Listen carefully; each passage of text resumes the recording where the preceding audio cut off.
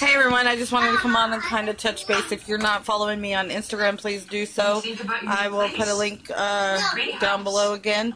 So Sunday I had spotting and some cramping. So I went into the emergency room where they did an ultrasound.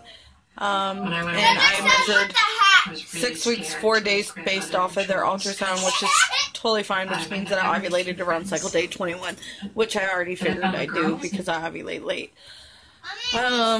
So baby had a heart rate of 133. Baby looked healthy and fine. There was no sign of any bleed near the baby or anything like that.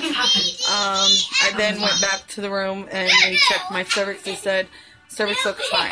They did blood work. One of their blood works that they weren't going to do, they weren't going to check my progesterone, but I told them how in my other pregnancies how I had low progesterone and how because of that it would cause me to miscarry. Because if you don't know, you got to have progesterone. It needs to be a certain level in order to maintain a pregnancy. Well, 2 weeks ago my level was a 17.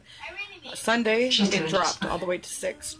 And I was reading online that usually if you have a miscarriage, it usually starts when your level is at a 5 or a 4. So that kind of freaked me out. The doctor in the ER could not prescribe me the progesterone. However, I already had a prescription at the Walgreens from 2 weeks ago when my doctor was going to have me start it, but I didn't start it because at that time it was normal. So I went ahead and went to Walgreens. Told them to fill it. My husband went there later and picked it up. If you never had to buy progesterone, that crap is expensive, especially from Walgreens. But Walgreens was the only location open at that time at night because everything else was already closed. Anyways, tomorrow I go in to my doctor's and they're going to do an ultrasound. I'm not sure if they're going to do a repeat progesterone then. I don't even know if they're going to do a progesterone injection. They may. He may change my progesterone dosage to more progesterone than I'm already taking. Right now I'm doing 200 milligrams once a day.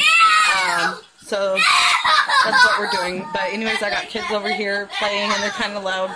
So I'm going to let you go. And I'll find out more tomorrow from the ultrasound at my doctor's and let you guys know how that went. Bye.